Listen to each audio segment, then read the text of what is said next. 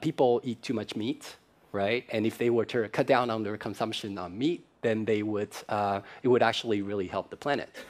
But people are not willing to give up meat. Yeah, some people will be willing to, but other people, they may be willing to, but they have a weakness of will. They say, this steak is just too juicy, I can't do it. I'm one of those, by the way. So, but so here's the thought, right? So it turns, for example, I have milk intolerance.